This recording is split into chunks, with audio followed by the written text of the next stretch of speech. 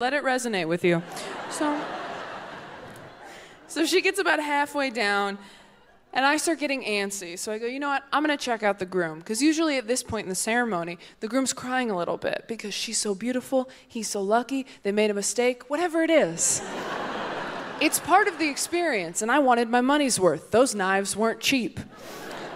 So I look towards the front, not expecting like a blubbering mess of a man, just like a light produce aisle mist, you know?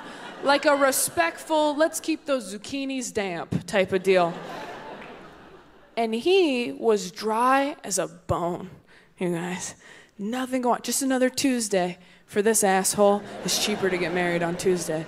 And I thought to myself, wow, if that happens to me, I'm gonna stop my wedding.